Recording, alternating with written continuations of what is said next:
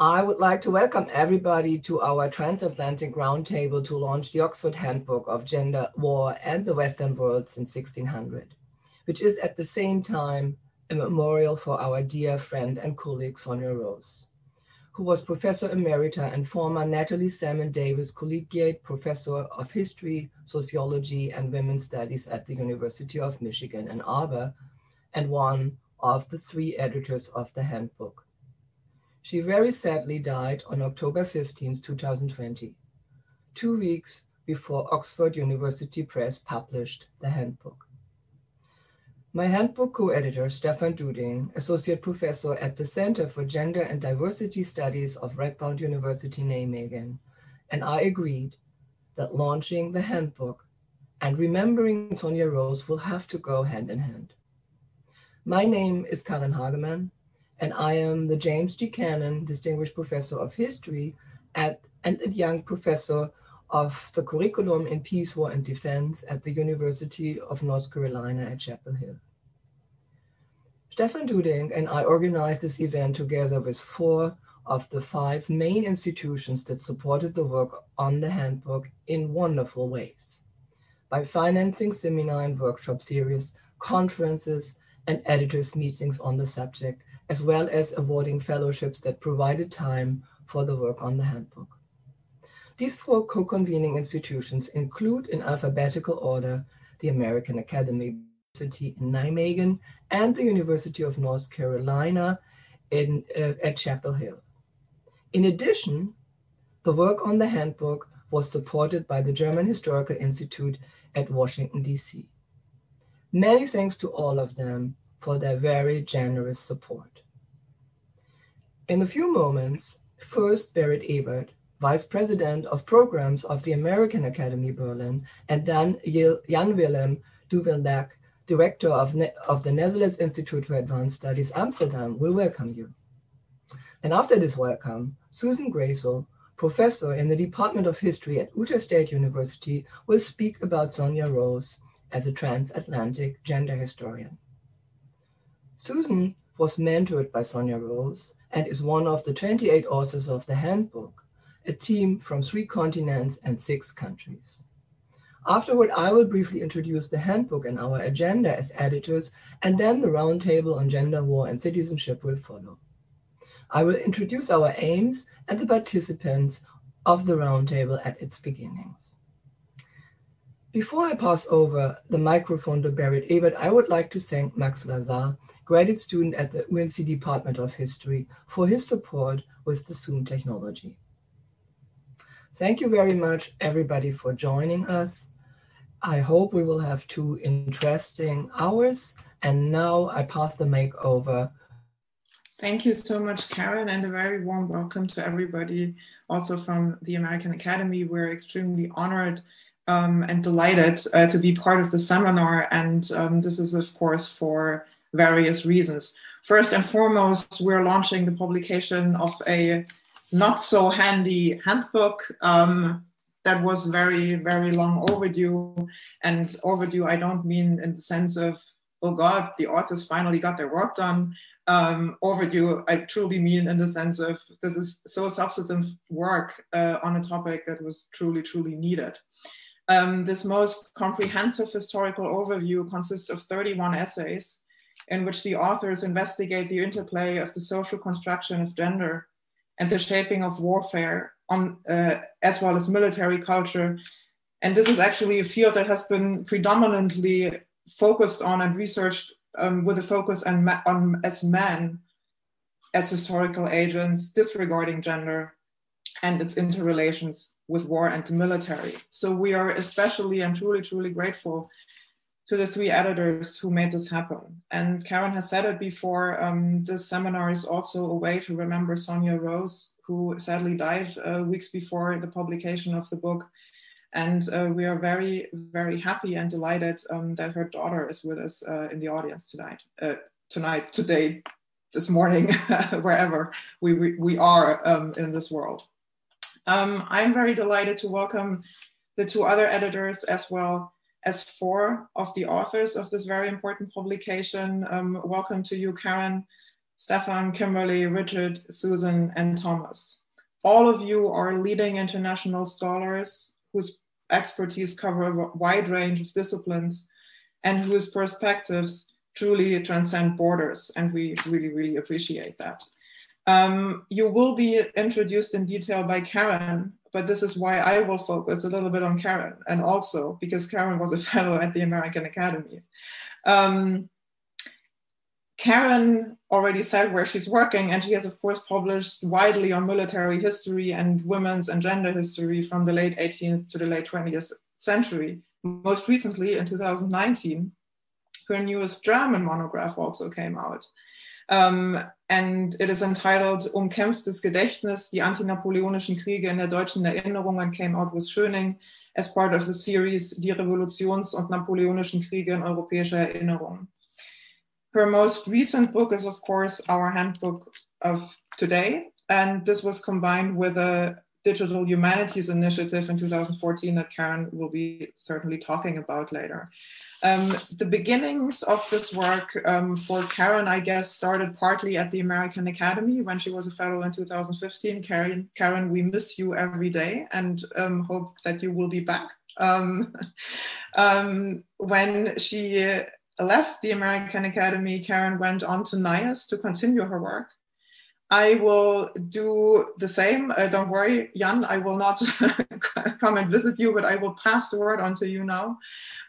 So Jan is the director of NIAS, and Jan, thank you for the cooperation. Thank you for broadening the American Academy's horizon to include our Dutch friends and everyone who is in the audience.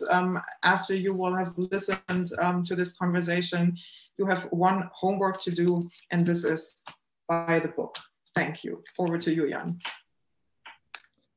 Thanks, Berit, for the kind words. Welcome to all of you from NIAS. I'm the director of NIAS, the Netherlands Institute for Humanities and Social Science.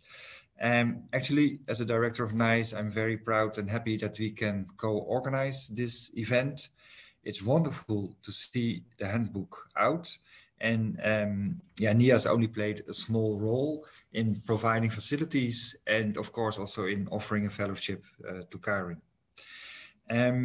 It's an important book, but I don't have to convince those who are present today of that.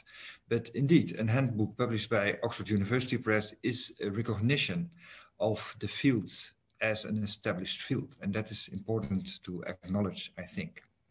And perhaps now it looks almost self-evident that we have always been in need of such a handbook, right? But that always feels like that when the handbook or when a book is published. But it is thanks to the hard work of Karen Hageman, Stefan Doering, and the late Sonya Rose that it actually materialized. So congratulations to the three of you, the editors, but also, of course, to all contributors. A gender perspective, it has already been said, has not always been self-evident in the study of war or citizenship, to put it mildly. A gender perspective is recent and it is vulnerable.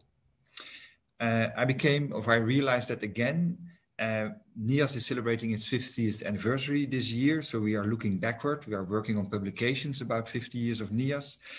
And I have to admit that in that perspective, we have quite a troubling past. We have had rather few female fellows, and over the 50 past years, little attention for gender topics.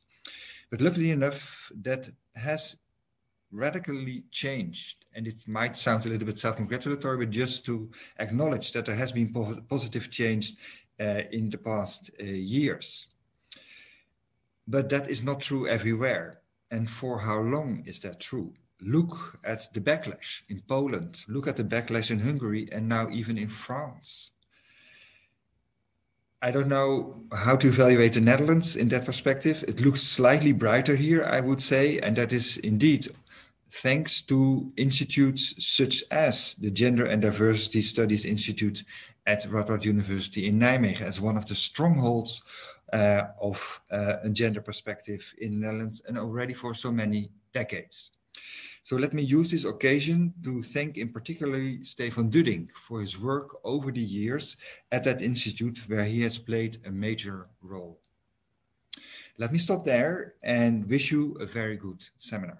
Thank you very much, Berit and Jan Willem, for this very kind words of welcome. It was a great pleasure for us, for Stefan, Sonya, and me to work together at your institutions. And I cannot underline enough how crucial this time which we had together, the meetings, the good dinners, the wine, the conversations, the walks, which we had together. This brings me to the very sad part, that we lost Sonya Rose before the handbook came out, that we lost her, period. I'm still very sad and moved by it, because I think we lost a very good friend. Not only a colleague and an excellent, internationally well-known scholar. And we therefore asked one of the authors of the handbook, who knows Sonya very well for a long time, to talk a little bit before we take up one of the subjects Sonya cared a lot about, and that is gender, war, and citizenship, next to other subjects in our roundtable. Sonya was really a brilliant scholar, as we will hear, and before Susan talks about it, I will introduce her a little bit more. Susan Gracel is a professor of history at Utah State University, and her research focuses on 20th century British, French, and European history, with a special focus on the history of war and society, especially gender, women, and war. Her most recent two books, monographs, are At Home, Under Fire, Air Raids and Culture in Britain, From the Great War to the Blitz, published in 2012, and then the edited volume, Gender and the Great War, that came out in 2017, which she edited together with Tammy Proctor. Susan, please. So thank you for the introduction. It's a privilege to be here today with my colleagues honoring Sonya Rose. I know I speak for many of us here when I say that what will keep her memory alive is not just her inspirational research, but more important, her generosity as a friend, as a scholar, as a mentor. There are some historians that you admire from afar, or for whom reading the work alone suffices. It's impossible to separate the impact of Sonya's work from her humanity, her willingness to support her students, colleagues, and peers, and her ability to offer a model for how to live an engaged intellectual life that made time for family, for deep friendship, and for the commitment to bettering the world. I'm going to try to speak about Sonya without becoming emotional and to focus on her public legacies, but I think she might forgive me for noting that along with many others, some of whom are probably in this room, I wouldn't have been able to have a place in the academy without her. I simply can't imagine what might have happened if she hadn't taken me under her wing. When I arrived in Michigan as a newly minted PhD, working as an adjunct, I wasn't her student. I hadn't published anything. I was trying to figure out a way to be a scholar of gender and war. And she did what she did so well. She listened, encouraged, and offered truly stellar advice from the moment that I met her in 1995 into the last letters of reference that she wrote for me a few years ago. As I speak, I have Sonya beside me with her incredible smile and also a link to her memorial website. Anyone who wants to share their own gratitude and memories is welcome on behalf of her family, especially her daughter, Laura, who I'm so honored is here tonight.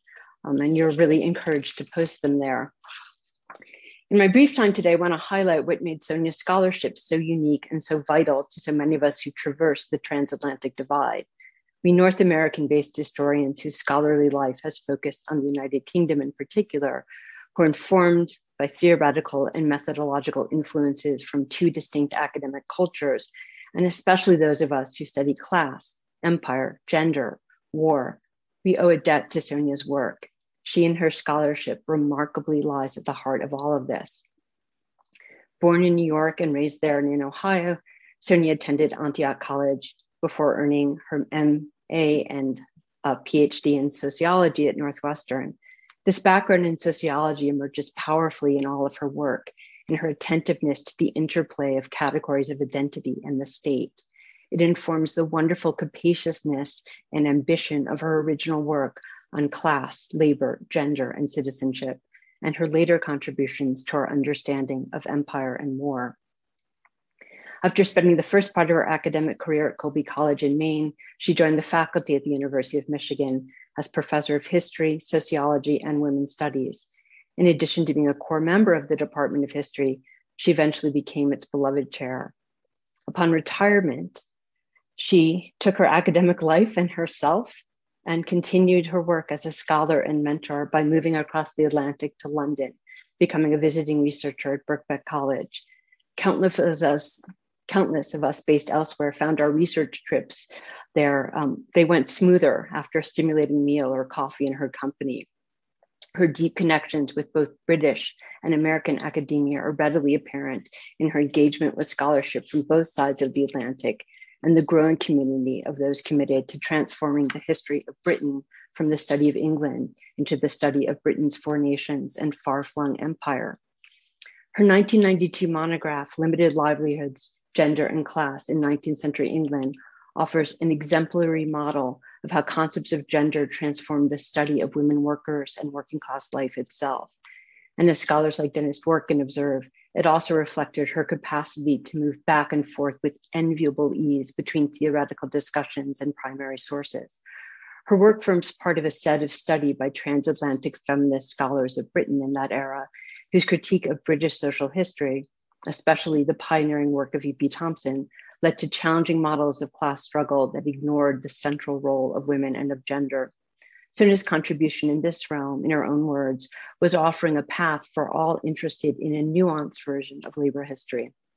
And I quote, "The way forward in scholarship on class is to creatively combine critical Marxian historical analysis, postmodern sensibilities, and keen attention to issues of race, gender, and ethnicities to produce various forms of resistance and contestation and discourse. Hopefully the result would be an amalgam that would synergistically produce new historical insights." That call for new ways of seeing core aspects of the past resonates from its publication in 1998 of that essay, Resuscitating Class, to this day. That same attentiveness to race, gender, and ethnicity, as well as class and the state, informs her brilliant second monograph. Unlike historians who focus on one particular era, Sonya shifted centuries from the 19th to the 20th and engaged with another dense historiography, that of Britain during the Second World War, in her 2003 study of national identity and citizenship, Which People's War. This path-breaking book illuminates, in her words, again, I quote her, "the numerous possibilities for transformation unleashed by and through the processes of national identity formation and the construction of the meaning of wartime citizenship. The trajectory of this volume takes us from the significance of class to that of gender, with influential discussions of masculinity as well as femininity, to how citizenship intertwined with race, to exploring notions of the moral or good citizen and the internal enemy, as well as investigating the status of Scotland and Wales and the empire within the larger discourse of Britain's People's War and Finest Hour. Any one of these topics could constitute its own volume, and that Sonya's research opens up fields and invites further inquiry is evident throughout this book. Again, as both part of and an inspiration to a group of transatlantic scholars who'd begun to insist on the centrality of gender and class, to insist that we think about the imperial and racial dimensions of Britain's world wars. Sonya's work stands out. As my colleague and one of her students, Alison Abra, summarizes so well, it illuminates how discussions centered on national unity, social leveling, and equality of sacrifice powerfully shaped ideas about duty, citizenship, and national identity, even as the war produced new fissures of gender, class, race, and region within the national community. Her 2006 co-edited collection with Catherine Hall, At Home with the Empire, followed, demonstrating the inseparability of metropole and empire in shaping modern British identity. But her attention to neglected areas of research on gender and war also continued. In her 2014 essay on the politics of sacrifice, she shifted her attention to yet another dense historiography, to the First World War, investigating discourses of sacrifice in wartime culture that placed Indian troops and Irish troops at the center. As if this wouldn't be enough, she also, in 2010, distilled the entire field of gender history in an essential volume for the polity series, What is History? By synthesizing major theoretical models and essential case studies, she produced What is Gender History? Looking at it recently, I wonder who could update it. It's hard to imagine who else possesses her vast knowledge and curiosity about historical topics far afield from her own. Her willingness to engage with cutting-edge research to produce an introduction for students that not only informs them about, but again, also invites them as fellow travelers to embark on the study of gender history. Concise, lucid, but also marked with her generosity and belief in the power of history to propel change. When Philippa Levine and I had the opportunity to edit a fellowship for Sonya in 2009, we came up with what we thought was a working title, Gender, Labor, War, and Empire, Essays on Modern Britain. It is one of the highlights of my academic life to have worked with Sonya's transatlantic students and colleagues and admirers to bring that to light. And try as we might to find a catchier title, in the end, we decided to let it stand. Lately, and especially since her loss, I've been thinking that maybe we should have just called it Essays on Modern Britain, because thanks in no small measure to Sonya, historians and students on both sides of the Atlantic have come to see how we cannot study this history without attention to the intertwining of all of these components.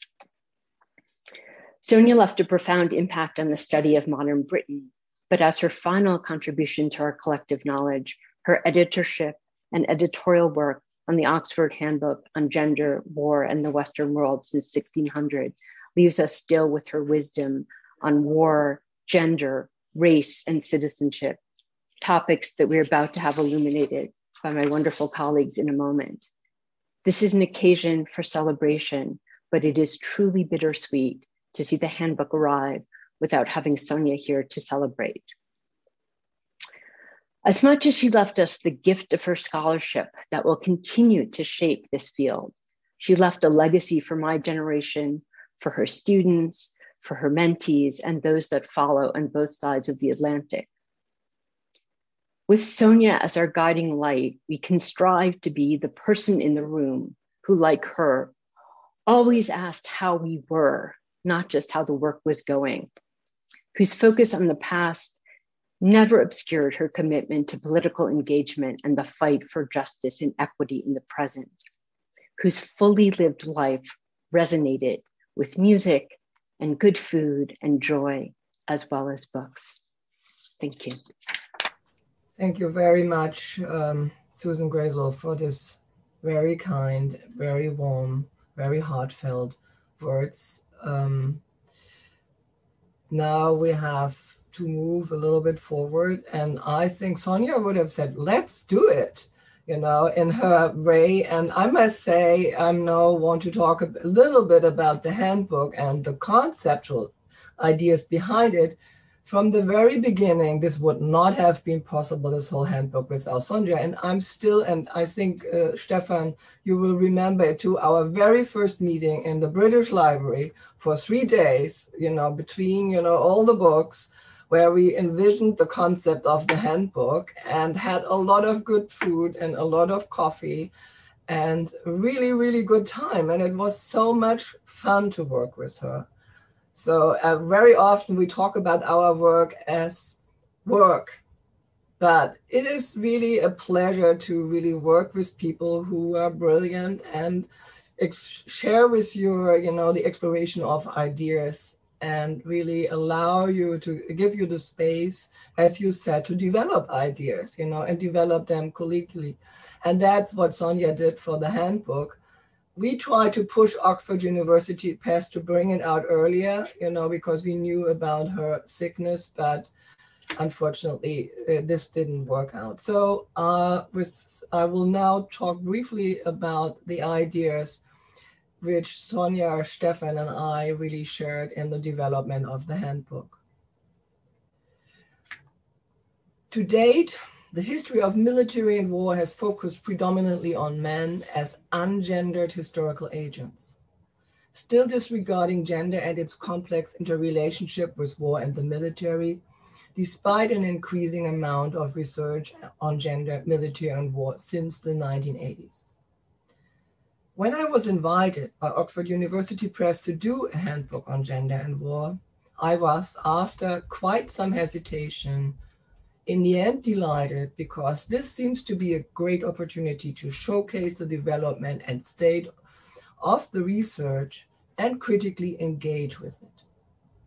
I asked Stefan Tuding and Sonya Rose to join me as co-editors because I knew them and their excellent work for a long time and felt that we would work very well together, which we indeed did. When we started to think about the outline of the Oxford Handbook of Gender, War and the Western World since 1600, 8 years ago, we agreed from the beginning that we wanted to have a handbook with a shared set of questions and themes, a joint approach, and comparative and transnational chapters that challenge historical master narratives, including the powerful construction of a so-called general or universal in history that de facto only embodies white men. Instead, we aim for an approach that emphasizes the non-unity of history and embraces its multiplicity. We agreed that the handbook should pose two central questions. First, how has gender been shaped by war and the military and simultaneously helped to shape them? And second, how did the relation between war and the military on the one hand and gender on the other over time changed in different regions? These two questions are explored in 32 essays by specialists in the history of military and war and experts in gender and women's studies, drawing from the disciplines of history, cultural studies, political science, and international relations. The group met for 2 conferences and workshops, and then the editors for several additional editors' workshops. The development of the study of gender, the military, and war since the 1980s informed the approach of our handbook and our understanding of its 3 key concepts: gender, war, and violence, which all 3 have to be historicized and understood as relational analytical concepts that only work in intersection. Research on the history of the military and war requires an understanding of gender as knowledge about sexual difference produced by culture and society, and knowledge that is not only always produced in complex ways in specific historical discursive contexts, but is also relative. Therefore, gender operates only in intersection with other categories of difference, such as class, race, ethnicity, age, sexuality, in a manner that orders the world asymmetrically and hierarchically, which cannot be separated from its political, economic, and social organization. In contrast to many works by feminist scholars that focus on women, the military and war, the handbook emphatically takes gender to refer to those men and women, along with the related constructions of femininity and masculinity. In doing so, it avoids the implicit assumption guiding much of the existing literature that only women's relation to the military and war requires explanation, a way of thinking that regards men's place in the military and war as somehow self-evident and not in need of explanation. Our approach emphasizes the historical specificity and relatedness not only of gender, but also of military, war, and violence, and calls for a critical evaluation of these concepts too. From the perspective of gender history, every schematic conceptualization of these 3 terms is problematic. Despite certain continuities, the form and content of military, war, and violence are in constant flux, requiring us to historicize and contextualize them as deliberately as we do the concept of gender. The state of research on gender and war framed the temporal and regional handbook too. Because of the small number of studies on the Asian and medieval periods, we decided to start in the 17th century with the 30 Years' War and its long-term aftermath, and end in the first decade of the 21st century with the wars of globalization. The handbook is organized chronologically in 4 parts. The first part covers the 17th and 18th century, the second, the 19th century, the third, the first half of the 20th century, and the fourth, the second half of the 20th century. Of course, the boundaries between these four parts are fluid. Long-term developments are addressed throughout. Several thematic chapters thus cross time periods, which we employ mainly as starting points for explorations of transformations in gender and the modes of warfare over time. This helps us to bring into view variable and changing ways of organizing and waging war, with an emphasis on the mutually constitutive elements with gender. With this approach, we do not intend to present the military war as prime motors of historical change. We do, however, believe that the chronological structure of the handbook provides a good starting point for the aim for exploration of continuities and changes in the relation of military war and gender. While the temporal scope of the handbook is limited to the periods referred to as early modern and modern, we do not assume a given singular nature of modernity or its unidirectional rise. Quite the contrary. We question these assumptions from the perspective of a gender history of war. In a similar way, the handbook engaged with recent developments in colonial and global history in order to move beyond the nation state and the West as the seemingly self-evident frameworks for the writing of history. We attempt to provincialize Europe and the Americas by approaching their histories as particular histories, among others. The Western world is treated in the handbook as both a changing and contested construct and as a historical phenomenon which was transformed through colonial and imperial expansion. We also do not see warfare in the Western world as a universal model or believe in the idea of larger, allegedly coherent civilizational ways of war. As a result, we do not only cover the development in Europe and the Americas, but also the long-term processes of colonization and empire building originating in early modern Europe and their aftermath in the Americas, in Asia, Africa, and Australia. To be able to realize this agenda, we decided early on to exclude chapters that focus on specific countries. Instead, we identified 5 historical processes that provided a framework for the analysis of regional and temporal developments, changes in the form and technology of warfare and specific types of war, state formation and nation building, colonialism and imperialism, national liberation and anti-colonialism, and the promulgation of war and violence and attempts to control and prevent them.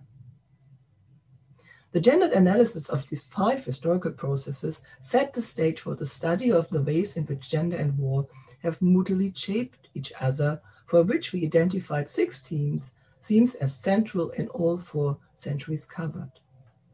Gender representations of the military and war, gendered war mobilization and war support by society, gendered experiences on the battles and so-called battle and home fronts, gender, war and sexual violence, gender, military service and citizenship, and gender demobilization, post-war societies, and war memories.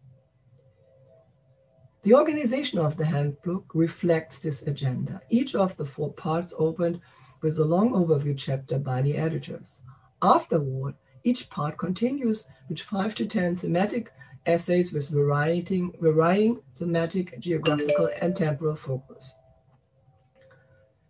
As a supplement to the selected bibliographies of each chapter, a much more extensive bibliography for each chapter can be found on the website Gender and War Online, a digital humanities project related to this handbook based at the University of North Carolina at Chapel Hill and developed by a team of graduate and undergraduate students in cooperation with UNCIT Research under my leadership, that currently includes more than 9,000 annotated bibliographical information entries on secondary literature, autobiographies, websites with primary sources, and films on the subject of gender and war. We hope that taken together, the Oxford Handbook and Give You Online will not only make the extensive research in the field of gender and war available to a broad audience beyond experts in women and gender studies, but also will pose a decided challenge to the conventional historiography on military and war with its continuing gender blindness. Please allow me, at the end of this brief introduction of the handbook, to thank everybody involved in the work for the handbook, especially our sponsors, all authors, my co-editors, and our excellent editorial assistant, Derek Hornbring. Thank you very much to all of you. And I think we can be really proud that after 8 years of work together, everybody in the team is still on friendly terms. We are really, actually, it was fun to work on this and we enjoyed the ride. So thank you very much. Now it's time to move forward, and I would like to introduce the round on gender, war, and citizenship. As you could hear, this is one of the 6 major themes of the handbook. But not only that, it was also a very important subject of Sonya Rose's research. And that's why we choose this subject as the theme for the handbook launch and memorial today. The roundtable starts from her suggestion to think of citizenship as a framework that serves as a basis for claims making. Citizenship, she wrote, is a discursive framework that enables people to make various political and other claims and shapes political subjectivities that get enacted in the process of claims making.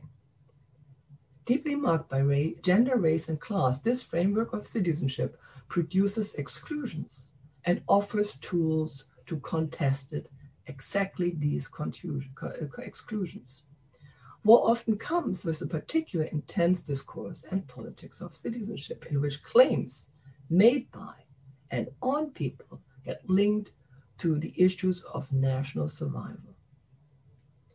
This roundtable will explore the politics of citizenship in the war and ask how transformations of modern warfare have affected notions of citizenship and gender, and vice versa.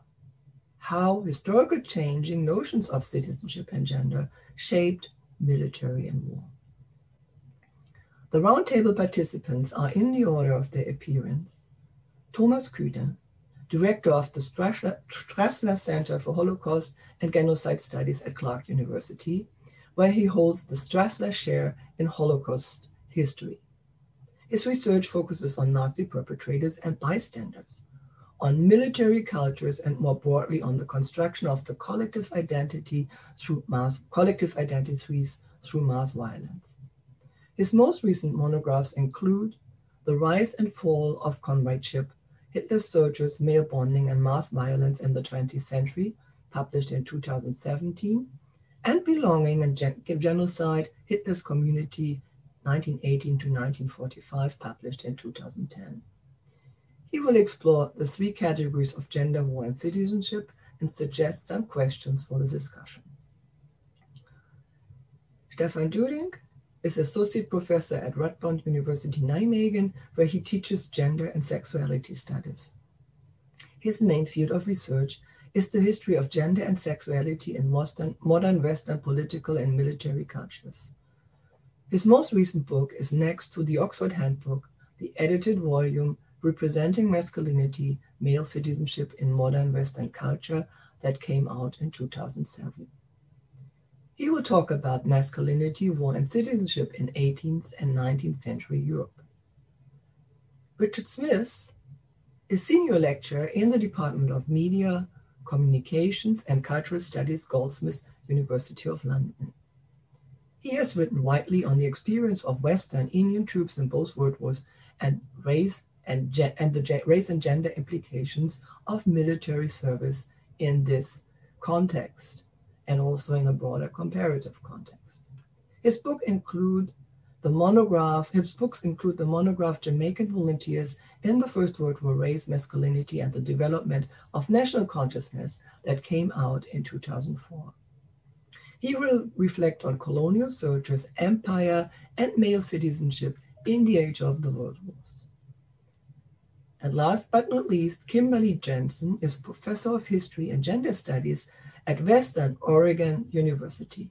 Her research addresses questions of women, citizenship, and civil liberties in the United States in the period of the First World War and its aftermath, the history of women and medicine, and women's transnational activism. Her most recent books are Oregon's Doctors to the World, Esther Pohl Lovejoy and Alive in Activism that came out in 2012, and the 2010 edited volume Women and Transnational Activism in Historical Perspective. She will talk about the North American home front, race, and citizenship. All panelists were also the handbook. I would like to end here and would like to give Thomas Kühne the microphone. Thank you very much. Thank you, Karen, for this wonderful introduction. Thank you for including me in this exciting roundtable, and of course for including me in the larger book project. It has been and is an honor to be part of all of that. Ladies and gentlemen, war is men's business, not ladies, is what Red Butler says in the 1939 movie Gone with the Wind, one of the most popular movies ever, and one of the most effectively perpetuated myths about American slavery, anti-Black stereotypes about the Civil War, and about war in general. Myths transform history into nature.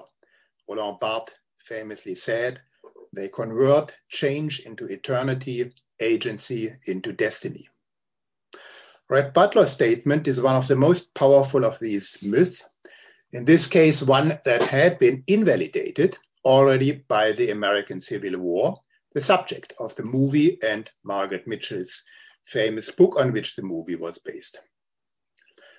The Oxford Handbook of Gender, War and the Western World since 1600 synthesizes and advances more than 50 years of scholarly falsifications of this myth. It illuminates for the past 400 years that, how, why, and to which consequences war was never only men's, but always also ladies' business. This is true not only for the era of the so-called total wars in Europe in the first half of the 20th century, but also for the American Civil War and for the colonial wars Europeans waged overseas since the dawn of modernity. My job today is to introduce you to the topic of our roundtable.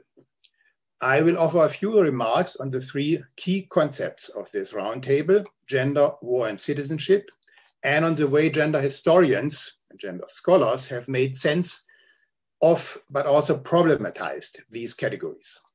I will conclude by addressing a few questions to which the following papers by Stefan, Richard, and Kimberly then will respond. First, the concept of gender. Gender is, to quote Karen Hagemann's introduction to the volume, an amalgam of ideals and practices that give meaning to and socially differentiate male and female. Norms, ideas, and practices addressed as masculine or manly, as feminine or womanly, are not emanations from biological givens. They are socially and culturally constructed. They change over time and they vary between different societies as well as within societies. Gender is a marker of biological sex and social practices, imageries, and ideologies that organize power relations, hierarchies, and identities between and within the sexes. In this spirit, gender scholars have unmasked the myth of men as universal actors and made women visible as historical actors, as, for instance, auxiliaries, nurses, partisans, and soldiers in modern wars, as targets of air raids, mass rape, and genocide, as victims, accomplices, and perpetrators of mass violence. Gender scholars have also made visible men as gendered subjects and analyzed how different notions of masculinity and manliness have informed men's choices at different times and in different spaces. This way, gender scholars have not only challenged binary juxtapositions of male warriors and peaceful women, they have also challenged the binary core set of gender ideologies. They have exposed the manifold ways in which notions of masculinity work not only in men, but also in women, and vice versa. Notions of femininity are working not only in women, but also in men. Now, gender is a relational category, not only in that it manages relations between men and women and between femininity and masculinity. As a category of social difference, gender works in conjunction with other categories of social differences, including class, race, age, sexuality, religion, ethnicity, and nation. Now, the concepts of war and citizenships. These are no less stable than the concept of gender, and the handbook probes into their fluidity in synchronous and diachronous terms. In a naive fashion, war, our second concept, may be understood as violent conflict between two or more groups of combatants. But probably in no point in history, and certainly not in the history under consideration in this handbook, does such a definition comply with the practice of warfare. Even the so-called cabinet wars of the 19th century in Europe, even in these wars, the lines between combatants and non-combatants were blurred by franc-tireurs or partisans and by their enemies. All sides of warfare blurred these distinctions in order to radicalize their own military violence into fantasies and realities of absolute destruction of the enemy, of total mobilization of their own population for the war project, and not least the distinction of entire populations, as Europeans did first in their colonies and then in the 20th century in Europe itself. Thirdly, the concept of citizenship. For the purpose of our historical inquiries, citizenship is best understood not simply as a legal formula. Instead, it is, to quote Rogers Brubaker, a salient social and cultural fact, a powerful instrument of social closure. End of quote. It decides about inclusions and exclusions, about who belongs and who doesn't, and where people are placed in the hierarchy of political and other rights. Citizenship establishes boundaries and identities. While aiming at or claiming for stability, any given citizenship is subject to contest. Class, gender, race, not least age, they all intervene into these contests, and often they do so guided by ideas about individuals' social merits, earned, for instance, in war on behalf of the nation. Pointing to the historical volatility of the concepts of gender, war, and citizenship now is not the end, but only the beginning of historical inquiry. In modern times, war and military service have been among the most impactful arenas to negotiate the type of merit that entitles to citizenship. A key question of this roundtable is how changes of warfare, different types of war, and the place of war and military in modern societies have informed disputes on citizenship, and how gender relations have intervened and been affected by these disputes. A prominent line of research has pointed to a seemingly constructive or progressive effect of war and even genocide. In the total wars of the first half of the 20th century, Europeans experienced the systematic erasure of boundaries between combatants and non-combatants. Civilian populations, including women, were mobilized for and targeted by war, with genocide as the ultimate consequence. Women's mobilization during the First World War included work as factory workers and nurses. In the Second World War, increasingly also as military aides, resistance fighters, and even regular soldiers. Thanks to this mobilization, women gained suffrage after the First World War in many European countries. And some historians have argued that this war catalyzed the liberation of women, politically as well as socially, by expanding women's work opportunities and lives beyond motherhood. Processes like these did continue, for instance, in Nazi Germany. The exclusion of Jewish women and men from citizenship in Germany went along with a new enlivened sense of belonging to and empowerment of Aryan women in the racist nation, now called Volksgemeinschaft, notwithstanding the fact that both women and men were simultaneously robbed certain political rights. Analyzing how Jews, on the other hand, coped with persecution during the Holocaust in ghettos and camps, historians have also diagnosed a role reversal of men and women during the Holocaust. Nazi persecution robbed Jewish men of their traditional roles as providers and protectors of their families. At the same time, women took over, secured food and shelter for their families, including men, provided mental survival kits, performed roles that had previously been performed by men. But none of these changes lasted long after those wars or genocides, or if so, only partially. In a groundbreaking essay, Margaret and Patrice Higonnet introduced in 1987 the metaphor of the double helix to explain this paradoxical progress and regress and the underlying constancy of a gender-linked subordination. Paradoxes of change and continuity have since challenged historians of women's and men's roles, lives, and representations.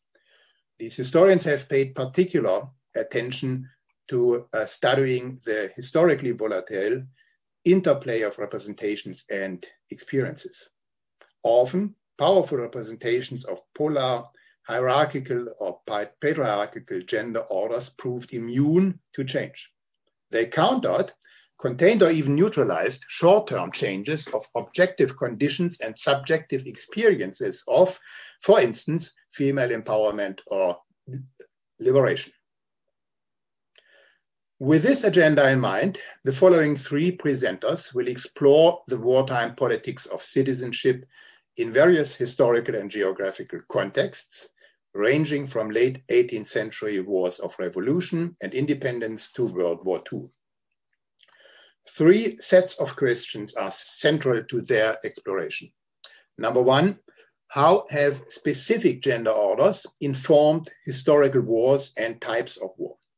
How have, vice versa, specific historical wars and types of war shaped gender orders and gendered politics of citizenship in particular?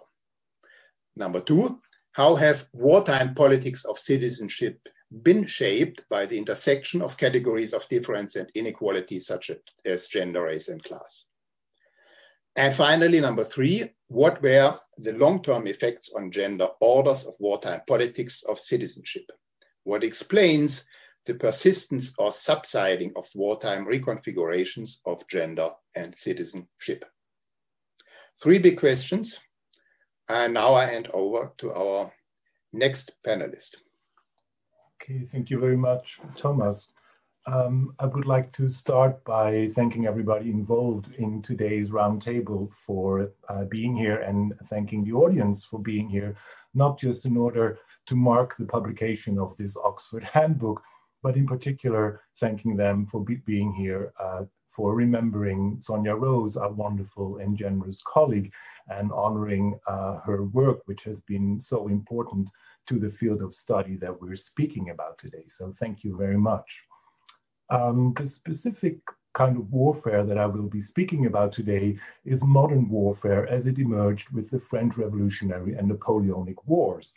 Now, there was much about these wars that actually wasn't modern at all. As historian Michael Breurs has pointed out, these wars were waged to a large extent on the basis of early modern technology and tactics, but there was one crucial change, and that is, as Breurs argued, the scale of these wars and what was entailed in managing this scale. Now, to be sure, ancien regime states could also field massive armies in times of war, and they did so, but both in terms of absolute numbers and in terms of the size of armies in relation to population size, these wars of revolution and Napoleonic wars do represent a quantitative leap in the size of armies and battles. A quantitative leap that rested on a new politics of recruitment and mobilization, a new politics of recruitment and mobilization that is of great interest to gender historians and to historians of masculinity. Now, on what gender order did this quantitative leap in the scale of war rest? It rested, I would argue, paradoxically on a gender order that was partly called into existence by these wars and by these modes of mobilization and recruitment themselves. It rested on the notion that all men should serve as men, that all men should serve, that all men could be recruited because they were men. It rested, in other words, on a gender order in which a shared manhood was considered to be more important than the differences between men. Differences in terms of class, religious or regional identities were transcended by this shared manhood. As French historian André Rauch has argued, universal conscription transformed la condition masculine. It transformed the male condition. It homogenized the category man, and it homogenized to a certain extent the experiences of man.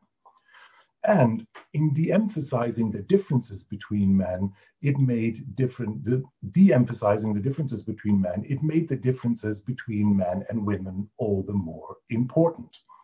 So in this respect, these new politics of recruitment and mobilization represent a crucial moment in the making of the myth that Thomas Kuhne just referred to, the myth that war is man's business and man's business alone. The wars, the Napoleonic Wars and the French Revolutionary Wars represent an important moment in the process of naturalization that is myth.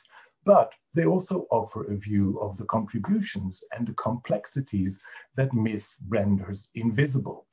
Because at no point in the history of the Revolutionary and Napoleonic Wars did all men serve because they were men. In addition to the relatively obvious grounds for not serving, such as age and ability, class, and as the century progressed, familial status were important grounds for not serving. Wealthy men could continue to pay for replacements, and one's status as a father, husband, brother, brother-in-law, son, or even grandson as the century progressed could also protect man against the duty to serve. Sociologist Dorit Geva has therefore argued that not all men were treated as equal, abstract, and universal by the politics of conscription of the French Revolutionary and Napoleonic Wars and the policies that followed them. In addition to this, we need to remind ourselves of the fact that France's opponents in these wars continued to recruit on the basis of ancien regime systems of recruitment that were based on differentiations between men rather than similarities between men, as in, for instance, the ruthless politics of conscription of Russia based on status of serfhood. So why then has the myth that all men serve persisted and has been so powerful in the face of so much evidence to the contrary? Why is this myth and has continued to be so powerful? And I would like to point to two reasons for this. First of all, although we cannot think of the 19th century as a century in which the scale of war in a linear way progressed and extended, it is true that in particular after mid-century, the scale of war, the size of armies began to increase again, supported by the introduction of ever more demanding systems of conscription in various European countries. So to a certain extent, the myth had the tailwind of history in its back, one could say. Second, I would claim that the myth persisted because of its entanglement with another myth, its entanglement with the myth that is important from the revolutionary moment onwards, that because all men serve, they are also deserving of citizenship. The myth that all men, because they serve, are also potentially citizens with full political rights. Already during the French Revolution, however, the categorical equation of men's serving with deserving political rights was a myth too. It was only partially realized, and when it was realized, it was so only for a limited moment in time. Nevertheless, this myth too, like the myth that all men fight, that it rests on and that it is entangled with, has proven to be particularly powerful and persistent. And one reason for this, I think, is that it was kept alive by the fact that groups of men who were excluded from political citizenship claimed it on the basis of their ability to serve, their willingness to serve, or their already having served. They made claims to political rights in return for sacrifices made for the state. And they made claims, and so in terms that I used earlier in this talk, these men made political claims on the basis of a shared manhood, proved by a willingness and ability to fight, a shared manhood that transcended differences on the basis of class, race, or religion. Historian Derek Penzlar, in his History of Jews and the Military, has argued that prior to the emancipation of women by the very end of the 19th century and continuing into the 20th, the emancipation of any specific group was linked to military service. Now, if he is right, this helps perhaps to explain the persistence of these two entangled myths of all men being soldiers and therefore being entitled to the rights of political citizenship. Now, all of this hopefully goes some way towards explaining the persistence of these two myths that are so powerful and persistent, but in particular, given the glaring contradictions between these myths and historical fact, more needs to be said about this. And here we come to the point of future research. And I think that future research would do well to look for guidance in this respect to the work of Sonya Rose, and in particular to her wonderful 2007 essay that perhaps hasn't received as much attention as it should have received, the essay Fit to Fight but Not to Vote. In that essay, Sonya Rose explored the history of fighting, masculinity, and citizenship in a way that I think can well serve as a model for future research. First, what is important about this essay, I think, first of all, is that she explored the history of fighting, masculinity, and citizenship in the context of British history. And of course, British history has long been regarded as a sort of outlier in histories of conscription and recruitment, because of a long-lasting resistance against standing armies and because of the relatively late introduction of general conscription during World War I. This, I would say, actually makes it a promising context for studying the links between fighting, masculinity, and citizenship, because when you start to look at these histories from the French Revolution, as I have done in my chapter for the handbook, it is very easy for your own narrative to become overwhelmed by the narrative of the revolutionaries and by the enormous impact that the narrative of the revolutionaries themselves has had on historiography. It is very easy to think of the links between fighting, masculinity, and citizenship as already there, as established, and then being universalized in this blissful moment of transfer to the rest of the world.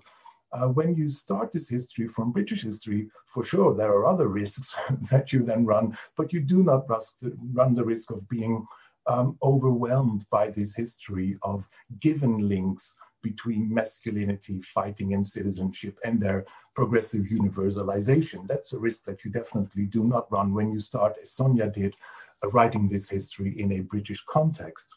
Second thing that is important, I think, about this essay and a very useful starting point for future research is that Sonya pointed to the simple but often ignored fact that throughout the 19th century, British common soldiers were denied the vote, and that none of the successive reform acts that extended the vote to wider groups of men changed this. Common soldiers were among the last groups of men to be enfranchised in 1918, despite the fact that they were fit and willing to fight. So what we have there is a history that starts with masculinity, fighting, and citizenship not being connected. And such a history, such a starting point might be very useful for gaining more insight into the process of their becoming connected and constituting, in the end, this powerful and persistent myth that Thomas identified in his introduction. So I'm very glad that I can point to this essay of Sonya's as a road towards the future. Thank you very much. So thanks very much, Stefan, and thanks everybody else for participating in today's wonderful event. As a relatively minor player in terms of the volume itself, contributing the chapter on colonial soldiers in the First and Second World War, it's been truly moving to hear the levels of generosity and collegiality and warmth in relation to Sonya's contribution, not only to the volume, but her wonderful contribution to the study of gender.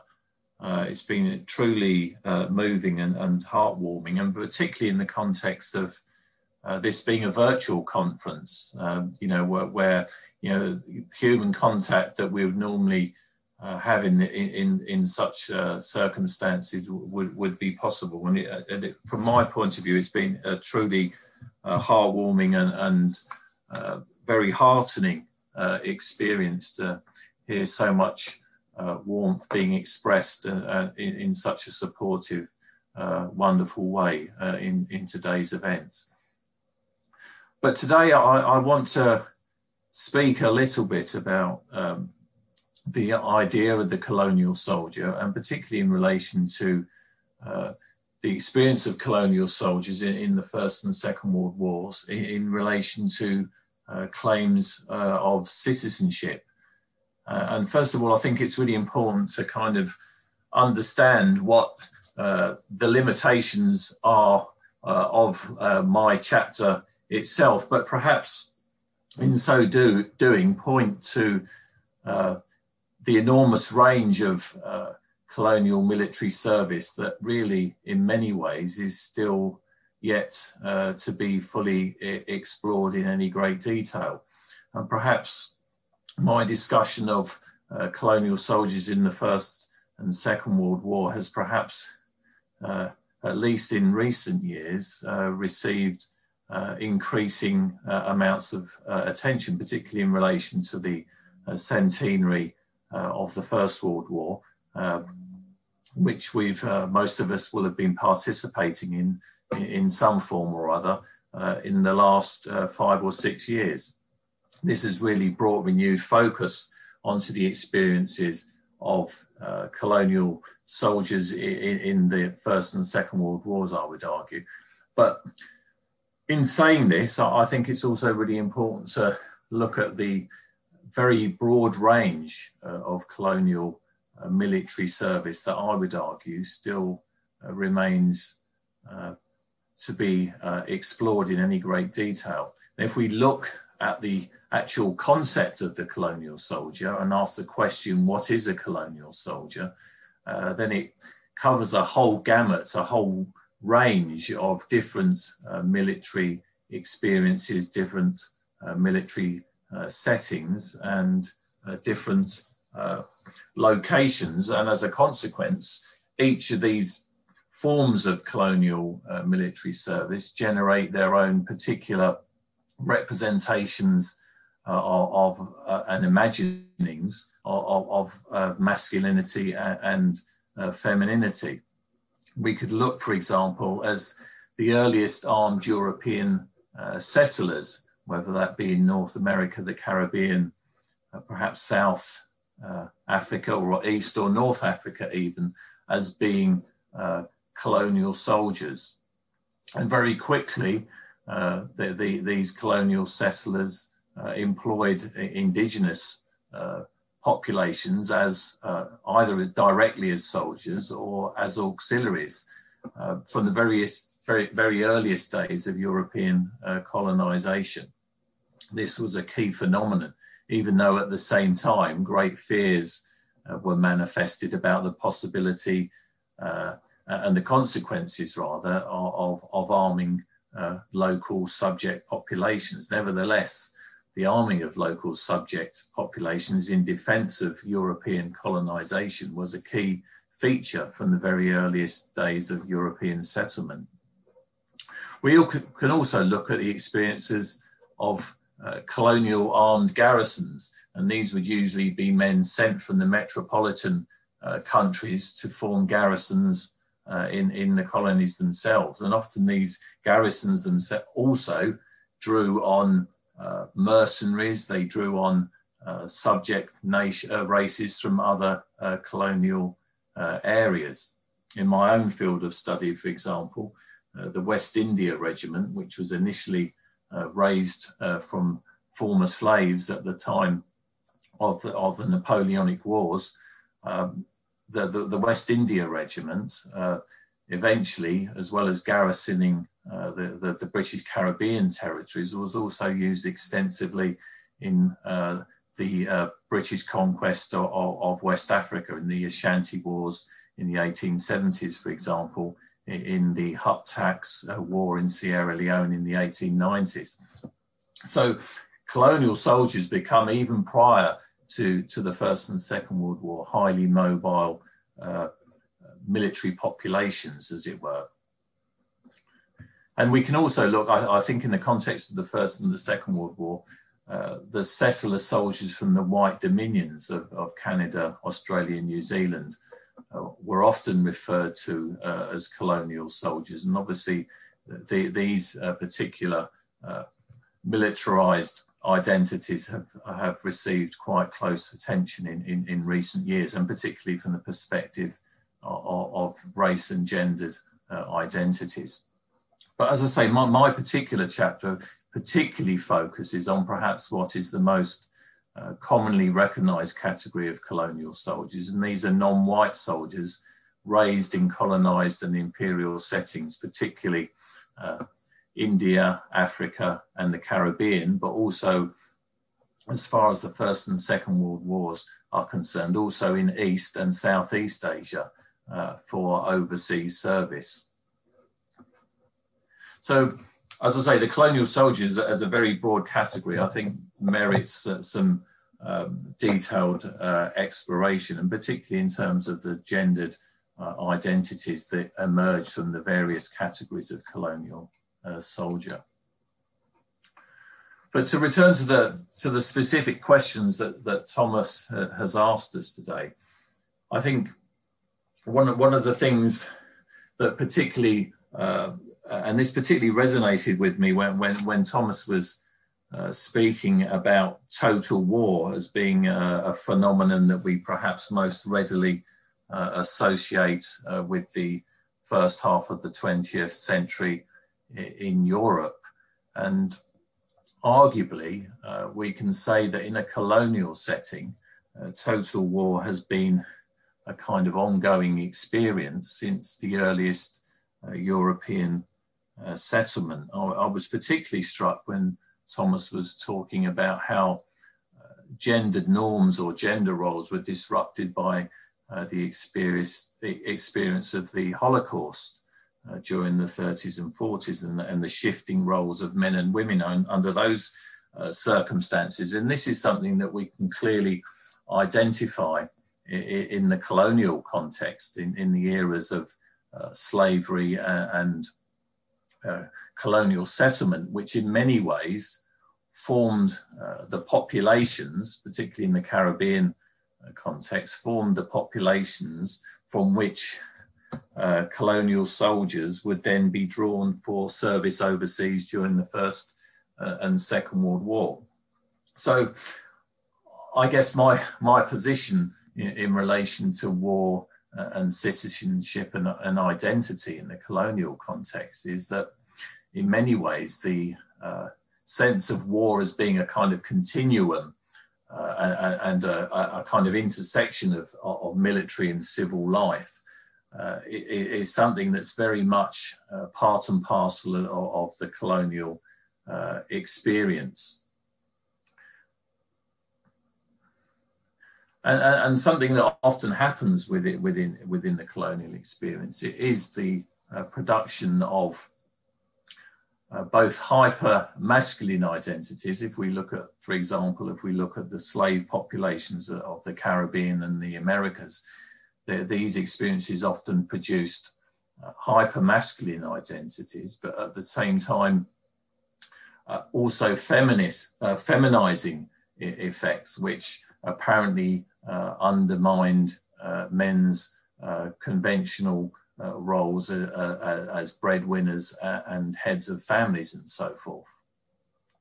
And at the same time, we also see in these colonial settings I guess the shifting boundaries of gender as a category between race and gender itself. The sense that many colonial populations and colonized men, for example, are regarded as ineffective, lacking in self-control, and often over-emotional. In other words, having many of the characteristics that were often ascribed to women in the metropolitan setting. These same qualities were often ascribed to men in colonial or rather subject populations in colonized settings, and which had very important ramifications when it came to recruiting these same men as military labor. So I think that continuum between colonization and imperialism and warfare is particularly key in understanding the involvement of colonial populations and the recruitment of colonial populations into the total warfare of the 20th century, particularly. The division between peace and war, as I've suggested, is far less clear-cut in a colonial setting. And even colonial military forces themselves, even in times of peace, are often presented, if you look at official discussions around colonial garrisons, for example, they're often in times of peace represented themselves as a threat to internal order when they're not actively engaged on the suppression of local populations. So really there's a sense of continual flux and a sense of war as a continuum in the colonial and imperial setting that in many ways is merely extended when it comes to the total war of the 20th century. I think another thing that's really key, and I think this really touches on some of the work that Sonya has undertaken in relation to her studies of citizenship, and particularly the kind of ideas around citizenship that emerged, for example, in the First and Second World War. There's a sense that warfare provides a whole set of new opportunities for both men and women that then simultaneously need to be regulated and policed. And indeed, a new kind of moral citizenship starts to emerge in order to regulate the behaviour of both men and women as they take advantage of the new opportunities that are provided to them in the circumstances of modern war.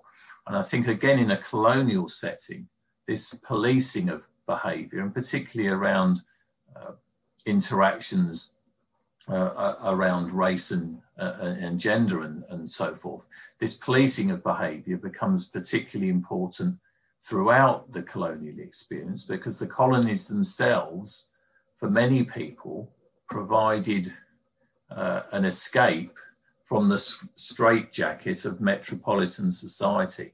There's many examples of people leaving Britain to work and live and work in the colonies to take advantage of greater social relaxation and the ability to live lifestyles that were perhaps not possible within a metropolitan setting. And in some ways, this produced its own set of anxieties in the colonies themselves, particularly interactions between for example, men of colour and white women and vice versa. These kind of interactions were hugely regulated, and indeed when it comes to the total war of the 20th century, these interactions were regulated even more once colonial soldiers start to arrive for military service in Europe itself.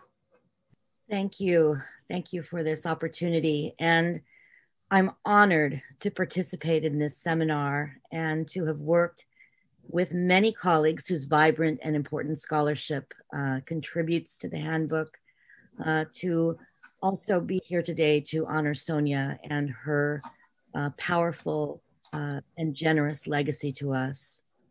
In this very brief time that I have, I'd like to respond to these questions, and I look forward to questions and discussions as well. My focus on the North American home front, the United States and Canada in World Wars I and II, is about citizenship in the imperialist, expansionist, industrializing nations of Canada and the United States. And citizenship was profoundly gendered, and it was also a fluid, contested category of identity. And in addition to the foundational frameworks that Sonya provides, I also wish to give particular mention to the work of Linda Kerber and her model of civic rights and also obligations, and Alice Kessler Harris's vital concept of economic citizenship in the pursuit of equity as really informing the questions and analysis that I've tried to pose. Diverse groups of Americans and Canadians experienced a paradox in the war years and their aftermaths. In the age of industrialized total war, states needed their labor, their support, their sacrifice, their service. And because of this, wartime brought new opportunities for a more complete citizenship for those who supported the nation at war. But it also brought imperatives for loyalty and national order that resulted in severe restrictions on civil liberties and citizenship in the name of national security, at the expense of diversity, at the expense of dissent.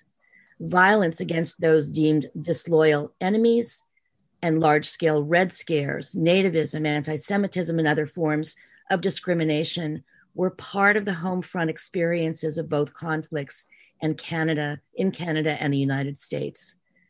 It's also vital to understand that the apparatus of surveillance really expanded over citizens and non-citizens dramatically during both conflicts.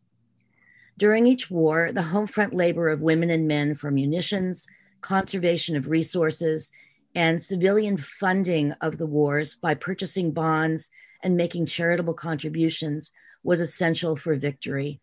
Policymakers and propagandists defined and militarized home front wage work and volunteerism as the equivalent to military service. As scholars build more research into the varied experiences of Canadians and Americans in these home front conflicts with gender, race, and class in mind, we see magnified the Higgins double helix of gains and backlash. In the First World War, Jewish women, Black women, Japanese American, Native women, and Latinas engaged in Red Cross work and other voluntary war work and contributed from their own organizations with publicity and praise from policymakers for their service.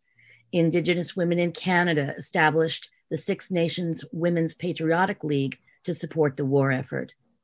In Canada and the United States, during both conflicts, women nurses and physicians sought home front and military service as a way to enlarge their civic credentials, but also as a way to expand their economic citizenship and professionalism. The First World War opened munitions factories and increased women's work as telephone operators and in railroad shops. Latinas, Black women, Filipinas, and a small number of Chinese American women worked in World War II aircraft factories and shipyards, but with lower wages than white women. Women of both nations struggled for equal citizenship rights long before the First World War had started.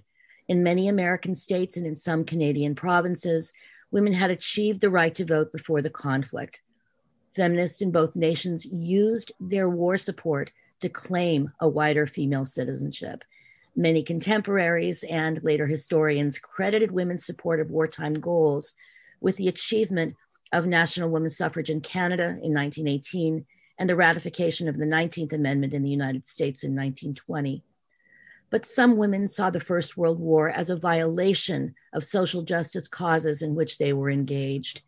Many Montreal suffragists, for example, opposed Canada's Wartime Elections Act of September 1917 that gave voting privileges to women with husbands and sons in the military because they saw it as linking female citizenship directly to militarism. Members of the US National Woman's Party protested at the White House, demanding the vote, and were jailed. Other women, including those who were involved in the peace movement, challenged their nation states with the view that war had no place in a modern industrializing society, that women suffered the violent consequences of war and should organize as citizens to oppose it. Women involved in the Socialist Party and organized labor most often viewed war as an aid to capitalist profits and imperialism that would prevent people from experiencing the full benefits of citizenship. The gendered concepts of citizenship across Canada and the US home fronts in the First and Second World Wars were double-edged swords. By supporting the war effort, linking all actions on the home front to the stated goals of national war, individuals could affirm or expand their claims for a more complete citizenship. Canadians and Americans of color, women and immigrants who conformed to binary masculine and feminine ideals of civic status could find some rewards and some progress on the path to citizenship. But those who did not conform faced the erosion or denial of their citizenship rights. Across the two conflicts, Canada and the United States sharpened definitions of aliens as anti-citizens and placed alienage into law and custom in new ways. And in the First World War, both governments established registration and surveillance for non-citizens' enemies and incarcerated some with that status. This prepared the way for the incarceration of Japanese Americans and Japanese Canadians during the Second World War, many of whom were citizens, and the increased surveillance of and curfews for Italian and German Americans and Canadians. Following both conflicts, the US government deported suspected radicals and denied thousands the possibility of naturalized citizenship, particularly those who had chosen not to be combatants or who had worked for international peace. Queer people after both conflicts were also targets of campaigns to deny citizenship or naturalization rights, even rights to cross national boundaries or to obtain employment. Race riots targeting soldiers of color and their families in major American cities like Chicago and St. Louis after the First World War, and the Zoot Suit riots in East Los Angeles targeting Mexican Americans benefiting from Second World War defense work, challenged the cultural and legal citizenship of members of communities of color at the same time that such violence galvanized campaigns for social justice. In the United States, calls for restrictive legislation for immigration and naturalization followed both world wars, including the category of gender identity and sexuality in the rules. Following each conflict, national leaders proclaimed a selected extended emergency, justifying deportations and actions against dissenters and residents, citizens of color, and recent immigrants in the name of national security. But they curtailed the wartime civic and economic gains for women in war work, for example, which had been established as an emergency measure for the duration of the war only. Yet, across each conflict, Americans and Canadians also forged a citizenship of dissent. For many, the First and Second World Wars raised important questions regarding citizenship status and civil rights and civil liberties. Could citizens oppose their nation's participation in an armed conflict without being disloyal or unpatriotic, discarding the very tools by which their nations told them citizenship was to be maintained? Was there another vision of citizenship that created a place for dissent and challenged the gendered prescriptions on which civic status was based? Transnational activists who embraced a concept of citizenship over and above the nation state and people of color who navigated the wars and post-war years by linking colonial struggles and race relations on a global scale, also challenged gendered and racialized practices of citizenship with alternative models. Thank you for your time, and I appreciate it. Thank you very much to all four speakers on this roundtable. And it's now time to open the floor for discussion. Before we do this, I would like to point to the way we suggest to proceed. Participants who want to pose a question or want to make a comment are kindly asked to notify us by typing their name and at least the word question comment in the chat function. So we are looking only at the chat function. This allows us to go in the order, most of the time in the order of the people who want to talk. And then secondly, participants are asked to, if they want to say something, to start their mic and unmute it afterwards and introduce themselves with their name, affiliation, and discipline, if they have any. We feel that this is particularly important in the online world today because it allows transparency and interdisciplinarity, makes interdisciplinarity visible. So with no wait, I already have two questions or one question.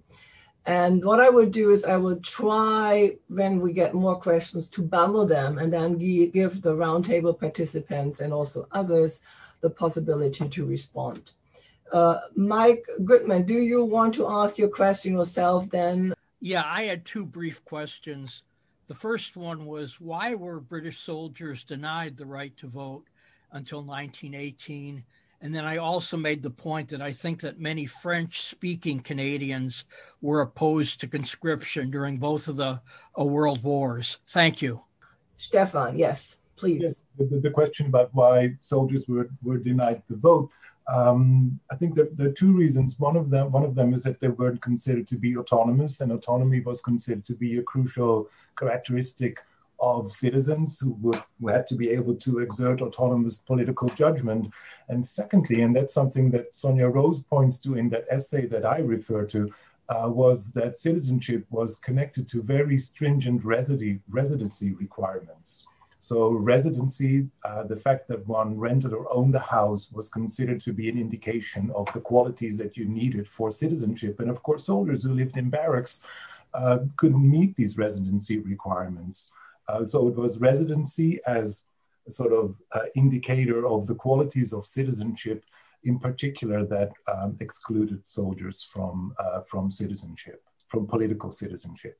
Well, I was just going to say, Stefan's quite right in terms of the voting qualifications in the lead up to the First World War were based around property ownership, whether you were a householder or and also if you were a business owner. If you were a business owner, you actually had more than one vote. So in a local election, you could vote both as an individual and as a business owner. And obviously that precluded many working class people who weren't householders, and obviously soldiers in barracks would be in that particular category as well.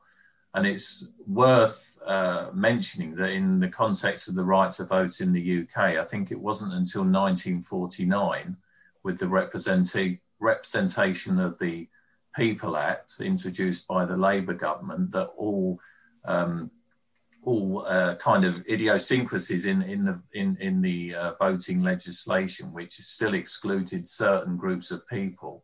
It wasn't until 1949 that these were finally ironed out. In the colonial context, it's worth bearing in mind that obviously the right to vote and the act of having performed military service was a powerful kind of demand in the wake of demobilization. And in the Caribbean context, veterans who had served in the British West Indies Regiment, black veterans, were actually entitled to vote for just one election after the war. And after that, the franchise returned to its old format of being based on property ownership and land ownership. So that's an interesting little aside in the colonial context, where ex-servicemen were given the right to vote just in the single election that took place immediately after the war. And of course, in Britain, the elections were actually suspended between 1914 and 1918 anyway. Yeah, thank you. I have several kind of questions now, but I think we give Kimberly the chance to answer to the second question by Mike Goodman, and then we bring the other people in, and then, you know, the panel has a chance to respond again. Kimberly, please. Yes, certainly, Mike. Thank you. And of course, yes, many opponents to conscription, and I appreciate your adding that in the brief overview that I made. I wasn't able to address all of those things, but I do just want to point out a couple things. One, conscription was also a tool for additional surveillance, and conscription also, with the militarization of home front work, Canada had a fight or pay, so that men were supposed to contribute to the welfare of others' families. There were strict rules on which families and well-behaved women could receive that.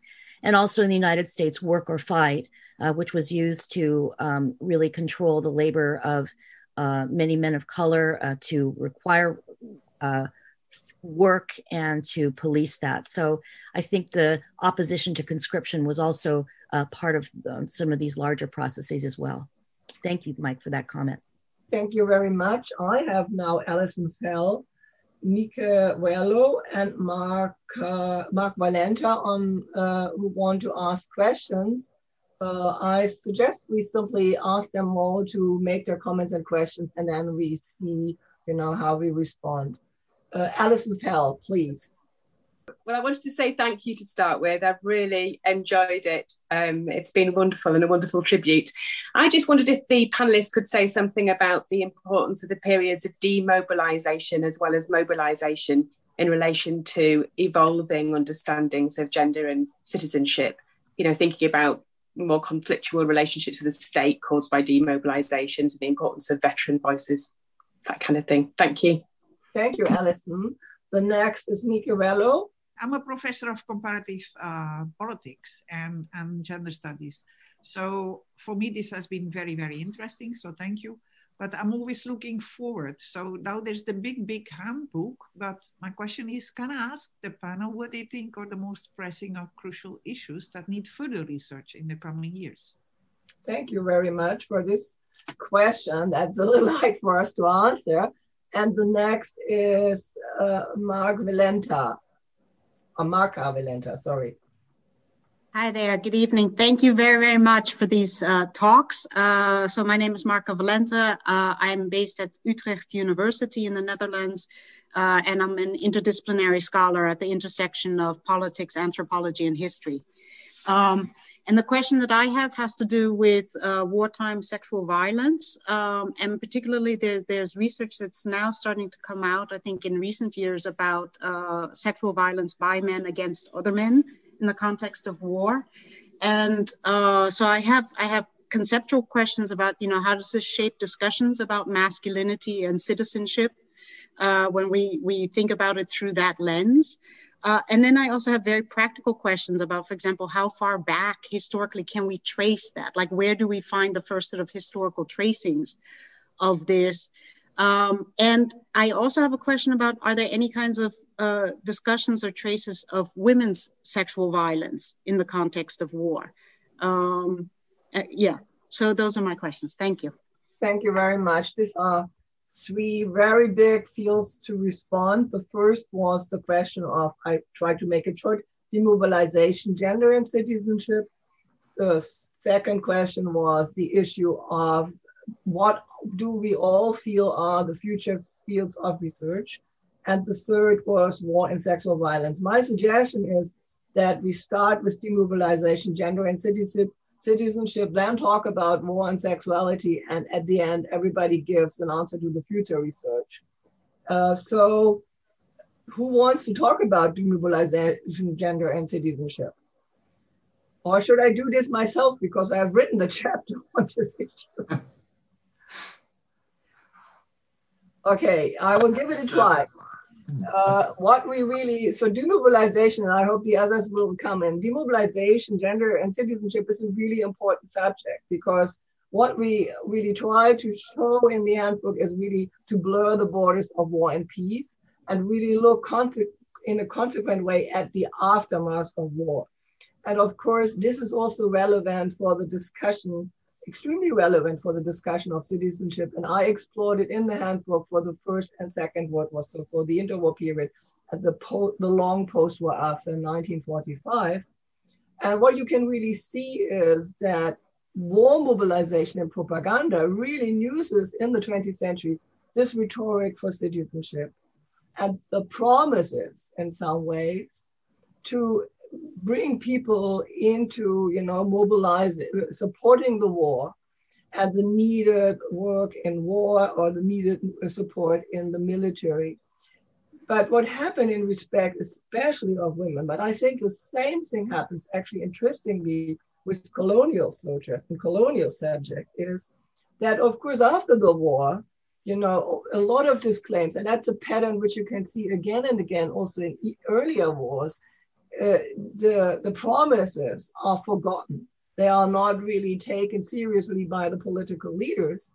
So you see, if you look at the women, that in I think 8 or 9 countries of women got the right to vote after the First World War, but in a lot of other countries, including France, for example, it took until the Second World War or even much later that women got the right to vote, even so they were very actively in large numbers supporting the war effort.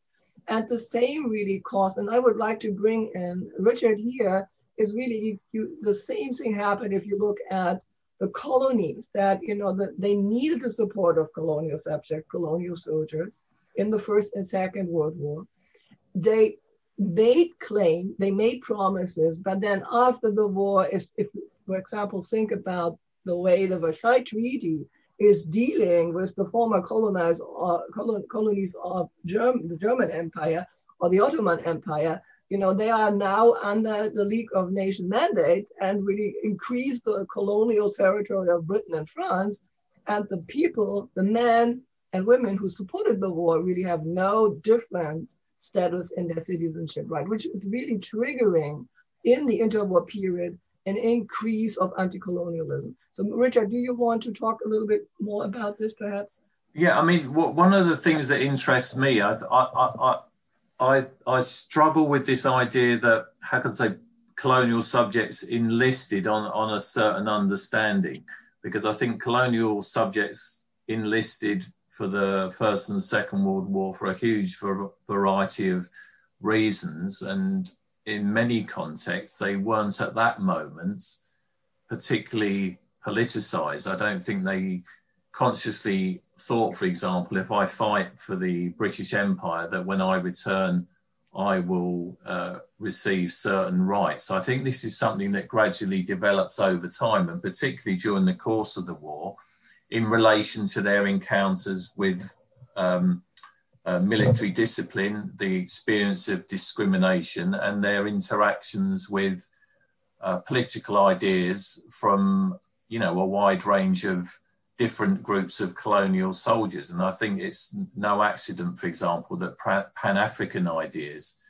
gather pace during the First World War due to the interactions between African-American troops and colonial soldiers from Africa and the Caribbean, for example. So I think there's a gradual developing political understanding that at the time of demobilization starts to build a series of concrete demands. One of those would be, the right to vote, but equally, citizenship has to be seen in its much broader context of being about, social and economic emancipation and a decent level of welfare in these colonial societies, which by their very nature, they were unable to deliver. So it's very quickly, the demobilized soldiers themselves start to be regarded as something of a social problem. And in the context of the Caribbean, soldiers returning to the Caribbean territories were very quickly dispersed to other islands with work permits where they could be guaranteed better chances of employment. So large numbers of Jamaicans, for example, immediately on their arrival in Jamaica, re-embarked and went to work in Cuba up until the mid-20s and 30s. It wasn't until the effects of the Depression were felt in Cuba that some of these veterans then returned to Jamaica and became far more politically active and were involved in the labour unrest in the 1930s, which in itself precipitated the granting of the franchise in 1944.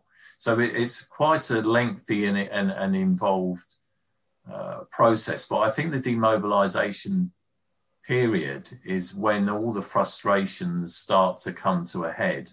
And it's at this point when people are starting to say, well, I've done my bit for the empire. And what kind of world am I going to return to? What kind of island territory? What kind of, what's life going to be like on my return to India and so forth? It's when these questions become really focused, I think. And I think the same you could say for North America, right? If you think about the African men and women who participate in the First and Second World War, and especially the rise of the important role of veterans, Afro-American veterans in the civil rights movement after the Second World War. I have to look a little bit after the time. Everybody will have a chance at the end, I suggest, to respond to this future of the research question. I think that's a very fine way of closing this panel. But before we have the question of war and sexual violence, and nobody on our panel has written any of the two chapters, one by Regina Mühlbach on the First and Second World War, and one by Dubravka Sarko on the conceptualization of sexual violence. But is anybody wanting to give it a yeah, Stefan, please. Yeah, thanks, Marka, for that question. There is, as you rightly pointed out, the research is beginning to emerge on this topic on sexual violence in wartime context by men against other men.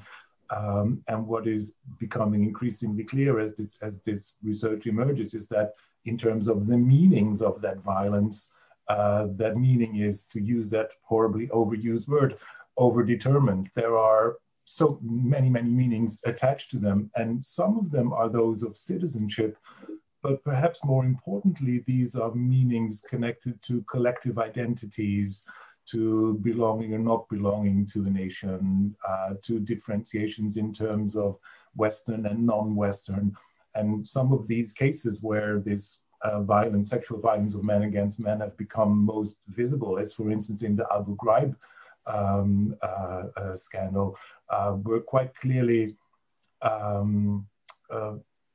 problematic from a Western point of view, because they upset hierarchies in terms of civilization between Western and non-Western. So it were these sort of collective meanings that were clearly at stake there. In terms of how far we can go back in history, I'm not sure. In this handbook, I think the earliest cases of sexual violence of men against men that we point to are in World War II. I think probably they also exist for World War I. I'm quite sure they exist for World War I, but beyond that, I'm not sure. Perhaps Thomas knows, but I'm not sure. I don't think that we, at this point, have gone further than World War I. No, but that's the general problem in the research on sexual violence, that it's much better explored and researched for the 20th century. Even if we look at the first half of the 19th century, for example, the French Revolutionary and Napoleonic Wars, there is very little research on this. And one of the issues is really the issue of what kind of sources can we use? So we have a lot of rhetoric about the misuse, the rape of women, the rape of the nation earlier, but we find very little in the primary sources about actual rape beyond the articles of a war, for example. So it is really an issue. And that leads me to the last big question to everybody. This is really one of the big gaps of research, sexual violence against men and women, not only for the 20th century, not only in a comparative perspective, but really also for the earlier periods. And we need to give this more attention, and we need to really become creative with what kind of sources can we use to explore this. There is one volume edited by Elizabeth Heinemann who tried to address this in a long-term historical perspective, this subject, and it's a great start. But I had a conversation with her. There are a lot of gaps which we still cannot respond to. One is, what is one of the better aspects is sexual violence in the context of colonial warfare. Angela Vallecott has written an excellent, she's an Australian historian. That's why she is not here, because the time difference is too big, but she has written a great chapter on this subject, colonial warfare, gender, and sexual violence in the handbook. So I would like to suggest that we end this panel with everybody talking about this big question: what are the crucial gaps of research he or she would like to see addressed more in the context, of the future research on gender, military, and war. And let me start. I would make a claim for the early modern period and the 19th century. As an editor, it was so unbelievably difficult sometimes to find authors on subjects which we envisioned as important, including, for example, something like the gendered history of the wars of unification in the 19th century. You would have thought that would be a subject which is well explored. It is not. There are some articles, but there is not really. So one of the big gaps is the earlier we come in time, the more research we definitely need on all fronts. So I turn over in chronological order. I did my plea for the early modern period and the 19th century to Stefan Düding, and I think we go in chronological order, and Thomas Kühne will have the last word now. Okay, Stefan, please. Well, one thing I pointed to in my talk is that I think we need to understand more about this enormous contradiction between this myth of wars being man business and the fact that most men actually do not fight, and that actually most men in the modern military, but also earlier militaries, are not in positions of combat, but are simply typing or are in charge of logistics. So I think there's much more to understand there in terms of the way that men are involved in war and the way that they are not involved in war, and the tension between this actual involvement of men in war and the myth of men fighting. The second thing that I think that I found very interesting as we were doing this volume is that we need to understand more about war and gender, let's say after total war and after the paradigm of total war. For a long time, we've thought about the history of war, in particular in the 19th and 20th century, in terms of total war. We also do this partly in the handbook, but as discussions around new wars, for instance, this very problematic concept of new wars make clear there is a lot of space here for rethinking war and gender after total war. So that is something that I think would be very interesting, and also from a historical perspective, because many of the aspects of war as we experience it now would be very familiar to people in the early modern period. That was the reason why historians were so critical in respect of the concept of new wars, right? And we discussed this in our introduction of the first part on the global Cold War and the wars of globalization intensively. Richard, do you want to follow up? What are for you the largest gaps in research which you would like to see to be addressed? I was going to say, certainly from the colonial perspective, I think the emphasis has hugely been on masculinity and military service and the experience of colonial soldiers. And I think there's a huge gap to be filled in relation to the role of women in colonial settings, and particularly in the context of, if we see war as a continuum, and particularly in the colonial context of, you know, colonial production feeding into the war effort and producing the materials of war, for example, much more focus on women's experiences in colonial settings and their involvement in wartime production particularly. There is a small emerging literature. There's in the Jamaican context, Dahlia Bean has written a book on the experiences of Jamaican women in the First and Second World Wars, but it's a relatively small literature at the present time. And I think that would really open up, you know, space for fruitful discussion, particularly around this idea of, you know, the limits that we impose on ourselves if we just think in terms of frontline military service, which, you know, significantly overdetermines the discussions around citizenship at the present time, and particularly so in the colonial context. Thank you. Susan, I would like to bring you in because you were not only a student of Sonya and a close friend, but also one of the authors. You have written a chapter on the home fronts, the so-called home fronts, you know, during the First and Second World War in Europe in a comparative perspective. So I think these are great suggestions. I would just encourage a couple of methodological ones. I think there's room for new work on the materiality of war that I think has been really informative on the emotional history of war, and really back to the question of sexual violence, on thinking about silences and how we can learn from other disciplines and other time periods about what we do with the absence as well as the presence of evidence. Thank you. Thank you, Susan. And Kimberly Jensen, now it's your turn. What do you imagine? What do you want to see more addressed? I wanted to suggest that we can consider opening sources, new sources, and rereading particular sources, because if we think about the home front, in particular in the US and Canada, how can we find the sources? Sue's important point, there are so many gaps in what we know. One of the things that's happening in the US and Canada is the funding for digitization of historic newspapers, and these can provide a lot of information about everyday life, about communities, and especially people in non-dominant communities. And women are there through the pages. So I think those are important sources. I also think that there's really a lot of hidden materials in the investigative and surveillance reports that were designed to supply the state with information. And we have to be very careful, obviously, about using surveillance tools.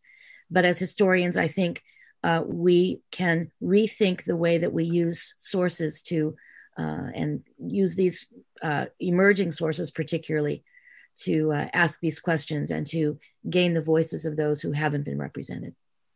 Thank you very much. And last but not least, Thomas Kühne. Thomas, please. Thank you. So as a historian of modern Germany, of modern Europe, and of the Holocaust, I will say that I think the biggest challenge, the biggest gap, is in a field on which I have limited expertise, and that is non-European warfare, colonial warfare, but not only colonial, but I mean more largely non-European, non-Western warfare.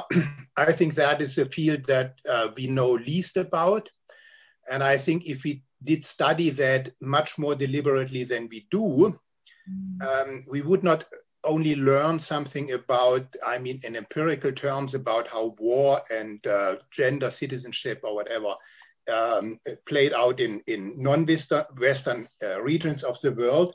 We might even be challenged in a different way in that we would learn that our concepts, citizenship, even war, and maybe even gender, look differently, maybe not completely differently, but I mean, somewhat differently, if we included more deliberately, as I want to say, non-European perspectives. Okay, thank you, Thomas, for your comment. I don't really try to attempt a summary, but I would like to, at the end, emphasize 5 trends. So I really, as I said at the beginning, we need research on earlier periods. We need much more research, and I cannot underline this enough, on non-Western conflicts, non-Western militaries, non-Western styles of warfare over the periods from a gender perspective. There is some work which came out in the last 2 decades, but we need more. And in the same token, and I'm astonished, Thomas, because we talked about this, what we also really need is more research and on war and genocide and gender.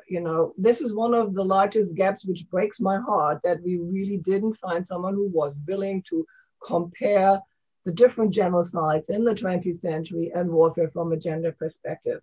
This is really a big gap in the book, but it's also a gap of research.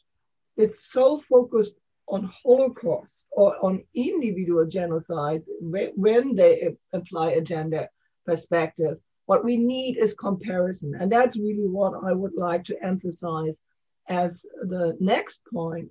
We need much more temporal and regional comparison. Gender historians, and I was one of them for a long time, really we focus on our national cases because we know them. We can go into deep research, look in detail on things. But I think the state of research allows us now to go broad, to try to compare, to relate, even if this makes us sometimes feel uncomfortable, and we do have to make generalizations, which we want to avoid, we try to avoid because we don't want to recreate new master narratives. And the last point is something which I found interesting in the work on the post-1945 period is we have plenty of research on the American military and the integration of women and the reluctance of integrating women into combat, integrating gay and lesbian soldiers. We have some research on Britain, but we have astonishingly little in a historical perspective, on the integration of women in the other Western and Eastern militaries. We have more research of the inclusion or exclusion of women in anti-colonial movements, interestingly. But I think we could do much better in the post-1945 period and really look at the history of the inclusion of women and gay and lesbian soldiers in a more broader perspective. And this would be really, I think, very interesting for our contributions to the current debate about women and gay and lesbians and transgender people in the military too. Because the historical perspective challenges us and challenges, hopefully, our readers and our listeners and our students to question some of the still given assumptions about the gender order of military and war. And that's the last word, which I would like to do here. I hope this was an interesting panel. I hope we did justice to Sonya Rose's important contribution to the scholarship and to the handbook. And so allow me to thank everybody on the panel, everybody, again, all the authors and everybody involved in this project on our long ride. Thank you to all of you. I greatly appreciate the collaboration we all did together. Everybody have a nice Friday afternoon or Friday evening. Thank you again and all the best. Stay healthy in these crazy times.